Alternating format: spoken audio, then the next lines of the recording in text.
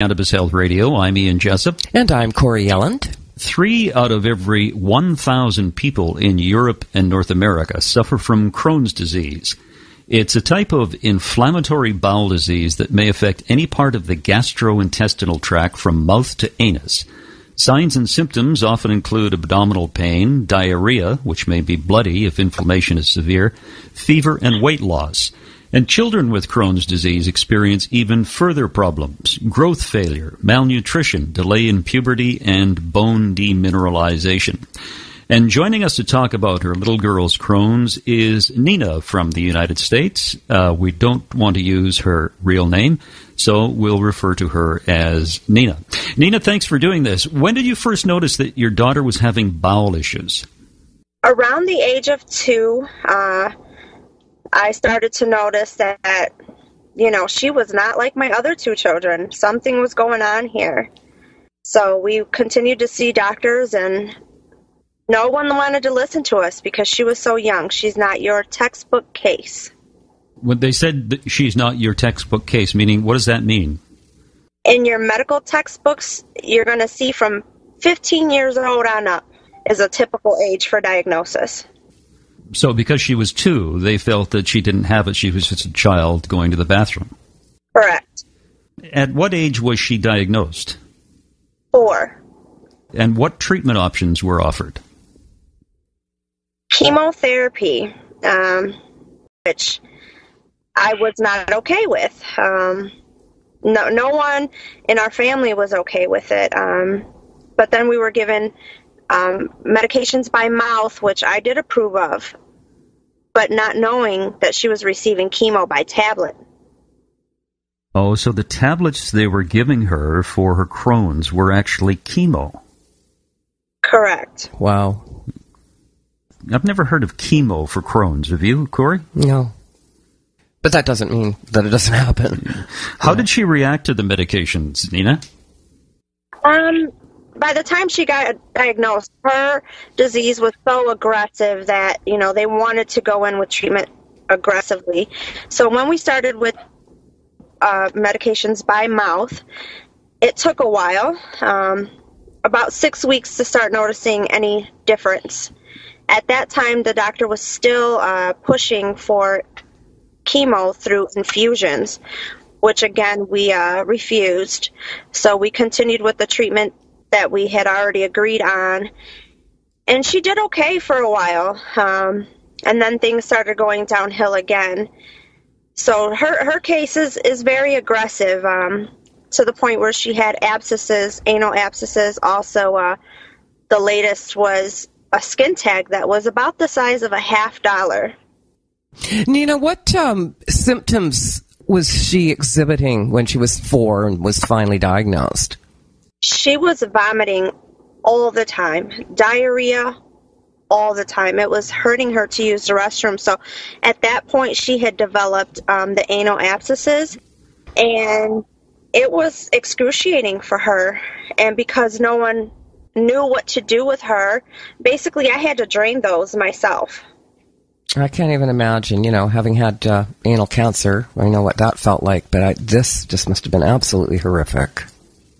You had to be a nurse. Yes. What was a typical day like for your daughter? Excruciating pain, laying down a lot, fevers. She had a fever every day. And no one could tell me what virus, what presents itself like Crohn's disease, because that's what they kept giving me. Well, it's a virus. Well, okay, what virus presents itself like Crohn's disease? And no one would give me an answer to that question. Did you have a gut feeling that it was Crohn's disease before she was diagnosed? Absolutely. I mentioned it to the doctors.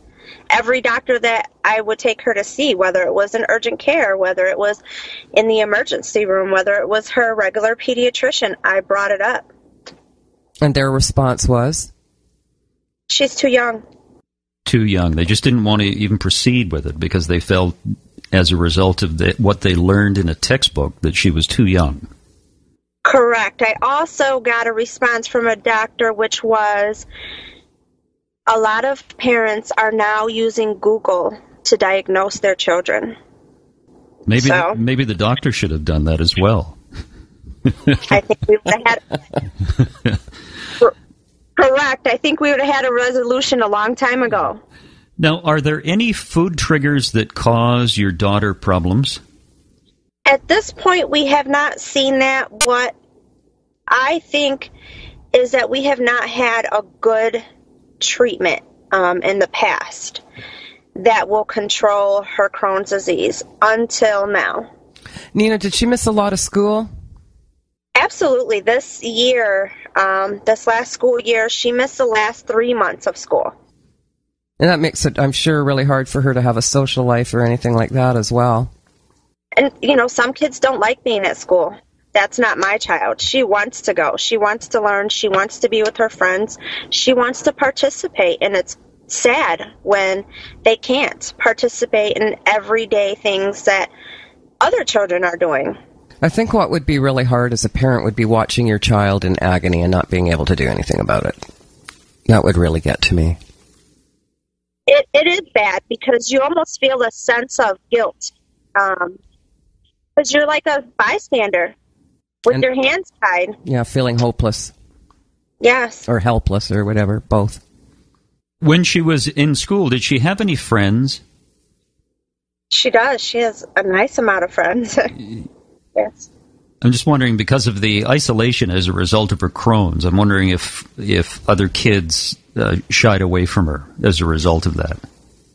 No. We've made it to where her teachers are aware and the school is aware, but she doesn't share it with her friends. And we had this conversation, and the reason behind it is a lot of children can be very mean. We don't want that to affect her at school. No, of course not. Tell us how you came about using cannabis. Okay, so when my daughter got diagnosed, I had already been looking into watching documentaries, reading a lot of articles on the internet. At that moment in time, and I had shared this with Corey, I thought to myself, this would be great for when my daughter turns 18. So I wasn't fully educated yet, although I thought I was. Once I learned that if you do an equal amount, your child will not have a euphoric effect off of it, I was ready to start treatment. Watching my daughter in pain and miserable, basically, is where she was at. And it affects everyone. We decided that this is something that we're going to do. So take us through what you did the very first time. As far as dosing or... Yeah, dosing and how she reacted to it. Yeah, we had a conversation. Yes, I spoke with Corey. After speaking with Corey, I spoke with a lot of other parents that are using cannabis and kind of use them as a guide. So they can tell me kind of what they're doing and so I can kind of follow. So what I did is once I had access to the oils, I came home. Oh, she was in the hospital, actually, when I finally had access. So when she came home, I told the doctor we weren't doing chemo, no more chemo. We need to bring her home and give her a few days on some antibiotics and see where she's at. So I brought her home. 2 days later after starting, she felt amazing. So what I did with the oil is I diluted it. For myself, I found that would be easier to dose her that way. So I have an exact amount to go by every single time that I give her a dose. So what I did is I took 1 syringe of the oil and I added 9 syringes of coconut oil, which is also very good for you. That's how I made the medicine. And I started by doing 0.25. I would pull that up into a syringe, put it into a capsule, close the capsule, and give it to her. After 2 weeks, I went up, and now we're doing 0.5 inside the capsule 3 times a day. And what are some of the changes you've noticed? She is very happy. She, like I stated before, in 2 days, she was pain-free. Pain-free. Now we're talking a child that just got out of the hospital that was on morphine. What a relief for both of you. Absolutely. She feels more energy. She is happy. She can't wait to go back to school now and see her friends. Her lab results came back pretty good. Inflammation markers are down. And the doctor says, whatever you're doing, keep doing. She had a skin tag that was, like I said, about the size of a $50.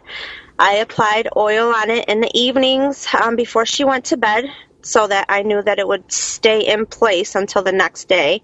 So give more time for the medicine to do its job. Her skin tag reduced by 90% is what the doctor told me. How long did that take? 1 month. Great. Yes. Something that I was told will never happen unless I am on, or unless she is on chemo. It will not go down any without the chemo. And voila, 90% gone. 90%. Yes. Chemo for a skin tag, I mean, it's just, it's nonsense. I've had skin tags before, and what the doctor has done is simply freeze it, cut it off, put a Band-Aid on, and I'm out the door in 10 minutes.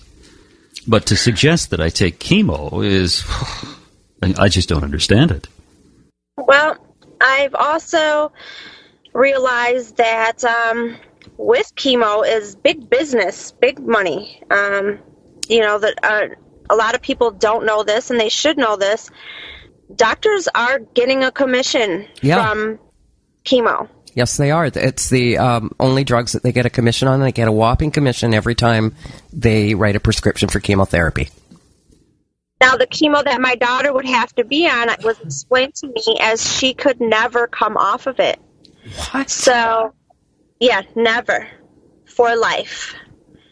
The way the doctor explained it to me is it's a commitment kind of like a marriage. And I said, well, not really, because you can actually get a divorce in a marriage. And I'm not ready to have my daughter married. Right. Yeah. Well, good decision, Nina. Boy, that is, the hair on my arms is standing up. I can't imagine telling a parent of a 9-year-old that they're going to have to be on chemotherapy for the rest of their life.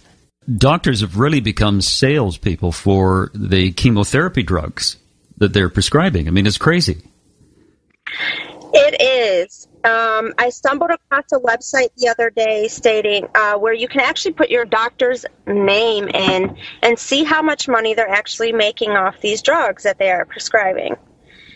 And when it comes down to in my case, my child, and in other people's case, someone they love has become a number, that's really disappointing and upsetting in the vow that they took to not do any harm.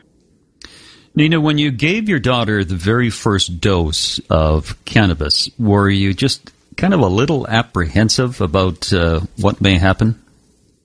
By the time that I was ready and we were going to do this and there was no turning back, I was a little bit, I wouldn't say concerned, but more like my concern was I'm really starting this kind of late in the game.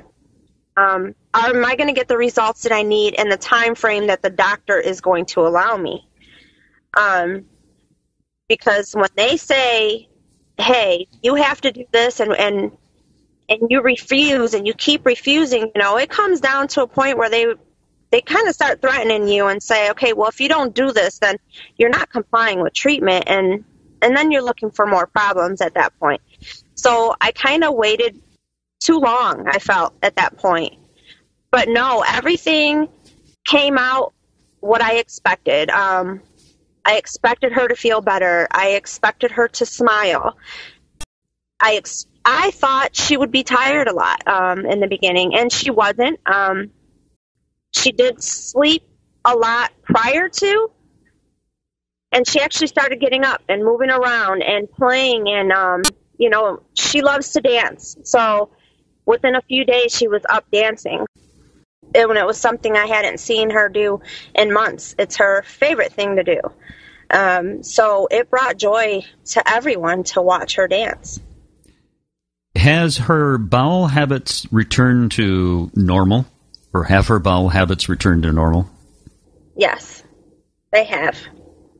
It's not something we like to speak about publicly, but... Yeah, I mean, obviously that's part of this disease. Yeah, if you have Crohn's disease, which can be extremely painful, the people we've talked to, I mean, they're just writhing in pain constantly. And some of the people, even with intestinal bowel issues, maybe not as severe as Crohn's, the very first thing they're always aware of when they go out is, where's the bathroom?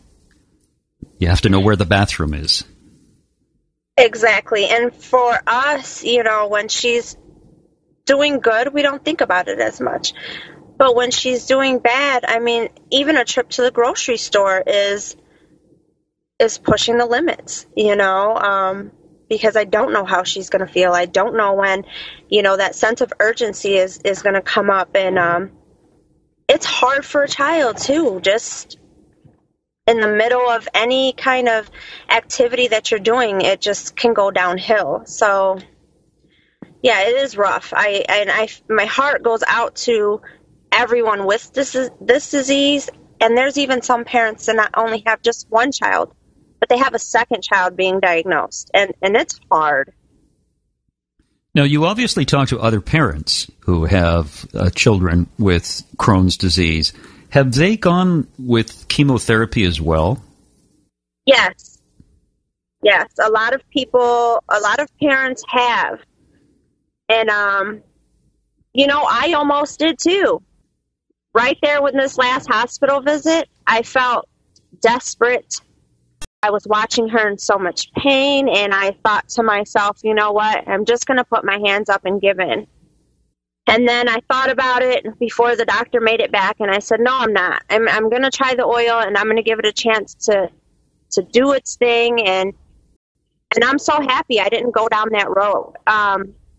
Some parents, for them, it works. For myself, I don't feel like I want to poison my daughter's body any further. And are the doctors aware of what you're doing with your child in terms of cannabis? Her cannabis doctor is aware, but her GI specialist is not as of yet. So we're about 6 weeks in. So my hope is to get her into remission within the next month or two, and then I would sit down with the doctor and have a conversation with him. Now, it's not that I'm trying to hide information from my doctor. The problem is her GI specialist is not educated when it comes to cannabis. So I guess I would feel more comfortable once we have the exact results that we're looking for to share that information. Nina, when we were talking yesterday, you were saying that your daughter said to you she wants to get off all of her medication and just do oil. Correct. Is she still on all of the other meds? She is currently still on the chemo tablet, and we're currently weaning off of steroids. Every time we wean off steroids, we go downhill. This time has been completely different. And she's on prednisone, correct? Correct. Yeah, you can feel so gross on prednisone, just gross. When you say she goes downhill, what explain what you mean by that? As your body, as you're weaning off the steroids, her body starts showing symptoms like really fast, and it happens so fast. And so what we tend to do is go back and bump the steroids again, and then we start weaning again. So it's never been a good outcome weaning off the steroids, but this time is different. We're not seeing anything negative at all in the lab results, in her demeanor, in her body, in her stools. Nothing is showing that we need to be concerned. Well, that's really encouraging. You've got a happy child now. Her thing is, when I ask her, how do you feel? Before she'd say, okay, and I don't feel so good. And now when you ask her, she says, I feel amazing. You can't ask for more. You just can't. Yeah, I know, because her normal was probably feeling bad. That was her normal. That was her normal, yeah. Mm-hmm. And now that she feels normal as a normal person would, She feels fantastic. Fantastic, yeah. Yes, amazing. For her words. Yeah, feels amazing. How do you feel now that you know she's on the road to recovery? I'm going to tell you that the feeling that I feel as a parent is, and I spoke with Corey about this yesterday, I cry. I've cried in the past. I cry currently. The only difference is the emotions behind the tears are so different.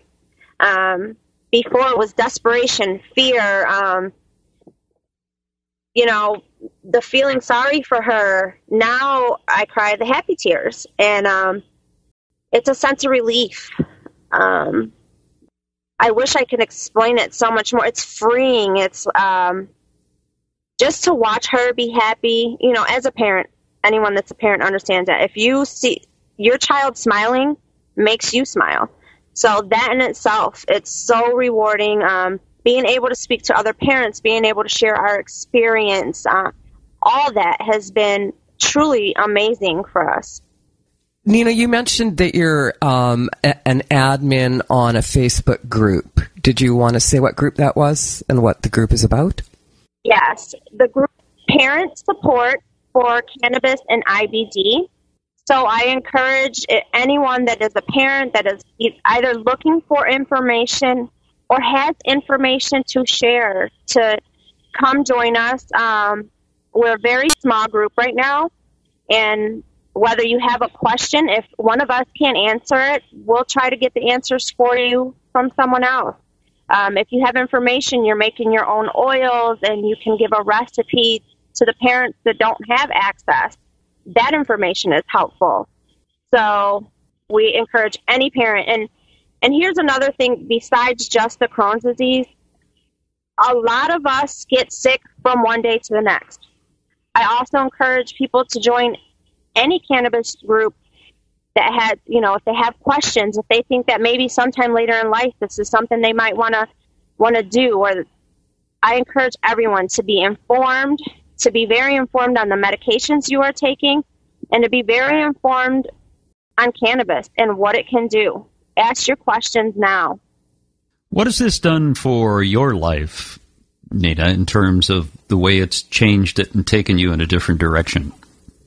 It's changed my life in many different ways. I've met some amazing people. My daughter's health is obviously doing way better, and we're expecting, like I said, I've met some amazing people, and what you're going to notice in the cannabis groups and family or world, whatever people want to consider it as, there's some really amazing people. There's some really generous people, whether it's with information, being there to support you, having a conversation with you.